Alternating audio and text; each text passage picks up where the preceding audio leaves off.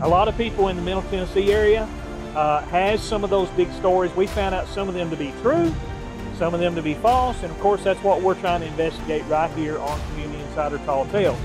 We have with us Mr. Matt, who is the owner and operator of the Paranormal Tours. It's Haunt Seekers United Nation LLC. All right, so this is where we get most of the activity on the property.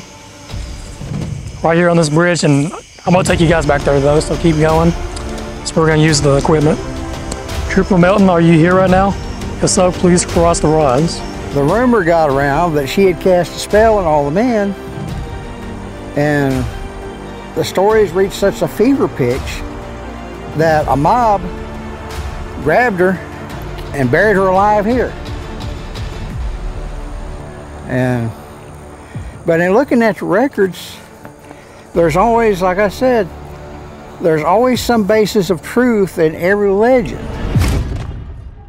I've been running with that ever since. I've had my name legally changed a couple of years back because keeping a secret identity is really hard, and now I can exist on paper, so to speak. I lived like a hermit for a long time and didn't really have bank account or credit cards or anything like that because I was hiding a secret identity, and now I don't have to. Things that I've learned that the Bell Witch is supposed to have done since writing the cantata is that she comes into the house late at night and plays the piano.